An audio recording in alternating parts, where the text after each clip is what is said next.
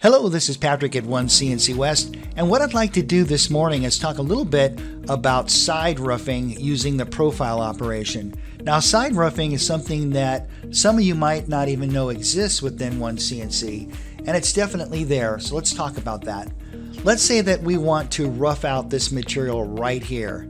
Now, typically you might use a pocket operation or a facing operation to do that.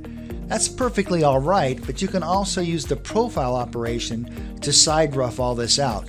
Let's measure first how much of this area we need to rough. So I'm going to head over to the Verify browser in the lower right-hand corner of the screen, and let's use this option right here.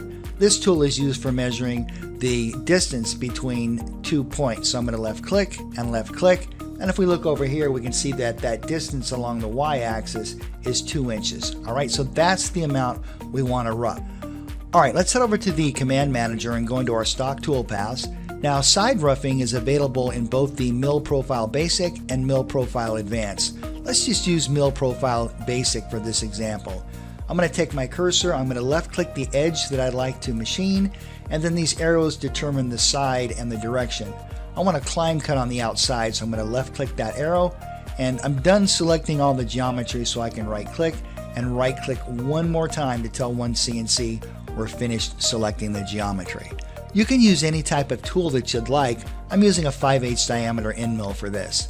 Let's click next on that, and I have our final Z-depth set to -312 thousandths.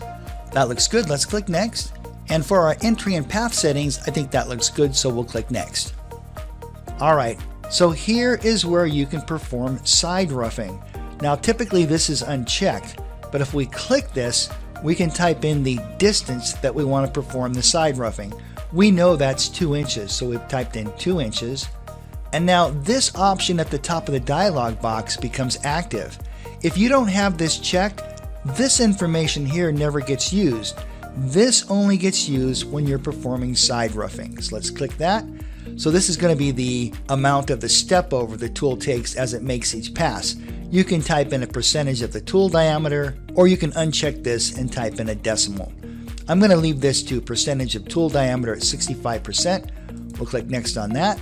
We don't need an additional finish pass, so we'll click next. And for finishing, I'm just using the line style for both the lead in and lead out.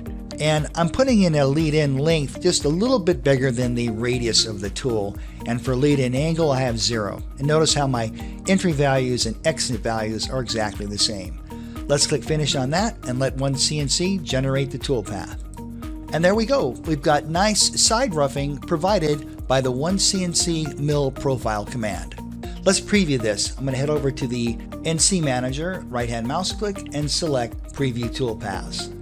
And you can see now that each pass starts outside of the part and then continues past the part. And we've also specified climb milling. That looks great. And if you'd like, you can also leave material on this edge for a finished pass. Now, if you'd like to see another powerful feature provided by the OneCNC Profile Operations, watch this video.